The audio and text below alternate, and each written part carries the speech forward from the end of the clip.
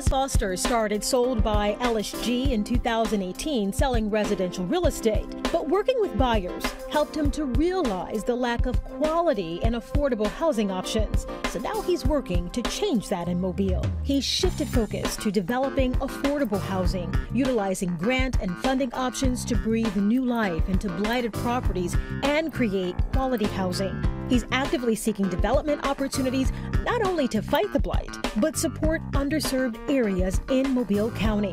Foster is breaking that belief that home ownership isn't possible by educating first-time home buyers through the City of Mobile's Down Payment Assistance class. Ellis currently serves on the Chamber's Industrial Development Board and is active with the Chamber's Growth Alliance Task Force. He actively serves as a mentor for the Big Brothers Big Sisters program and previously sat on the boards for the Dearborn YMCA and United Way Emerging Leaders. Congratulations to Sold by Ellis G, one of the Mobile Chamber's 2022 Eagle Award winners.